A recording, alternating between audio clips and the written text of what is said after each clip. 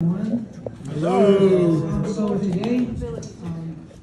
Vince told me that to give a speech, and I was like excited, but I didn't think I would be this nervous. My heart is pounding very fast. So if I'm making a mistake, please understand. So I guess this year was my first time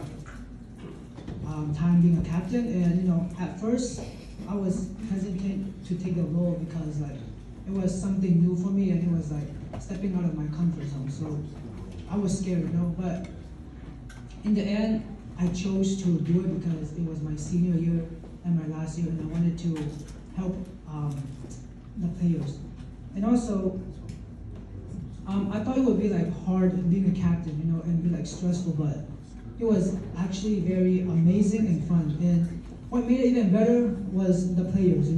They were amazing, and in practice they listened, and they always had a positive mindset. And what I liked the most was how close we were as a team and how we bonded together during the soccer season.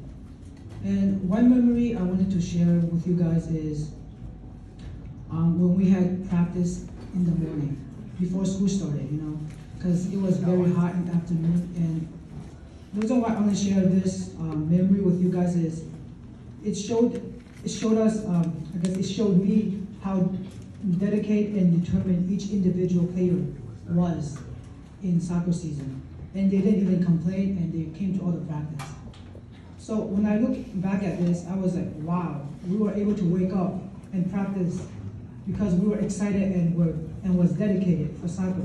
Because let me tell you, because it would have been a different story if we had to wake up at 6 in the morning before school started for a choir or band practice. We would have done that. So seeing this for soccer and that seeing everyone showing up was a very heartwarming thing for me. So I guess in life there will be times when you have to do things that you don't want to do, but always be positive and think about it and be excited. Be determined and dedicate yourself to that thing you have to do. Also, what I learned in this soccer season is to be grateful and to live in the moment.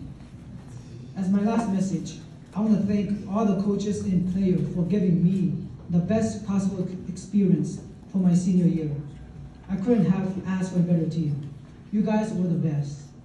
I will never forget the moment and memories we had and made together. And just know, I will always be supporting and cheering you guys wherever I am. Amen. From the bottom of my heart, because I will always be a Tiger. And that is something that will always connect each and every one of us. Amen. Wherever you are, or wherever you may go. Amen. And again, I want to thank all the coaches and players for everything. Thank you. Amen.